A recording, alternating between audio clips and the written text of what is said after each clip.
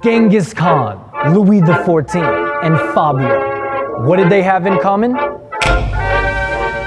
Their long hairs.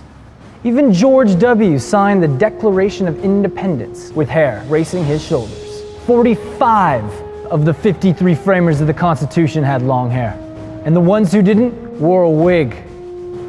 So people thought they did. Today, long hair on men is ridiculed, thought unprofessional, even childish, or grossly discriminated against in employment and general societal regard. How many congressmen have long hair?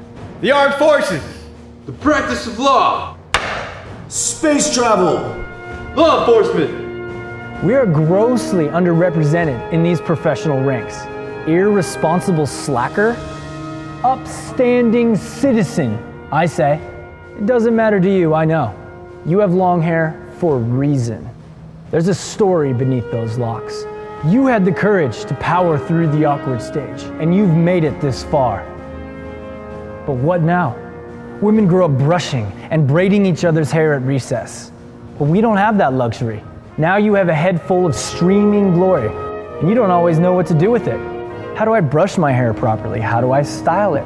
What products should I use? What do I do if I have split ends? What are split ends? These questions are mysteries to many of us. We are the Longhairs, and we are here to bridge the gap. The Longhairs is a sanctuary, a safe haven, a place to congregate, commiserate, and find answers to your questions. We are a global fraternity for men with long hair. We support, advocate, and celebrate.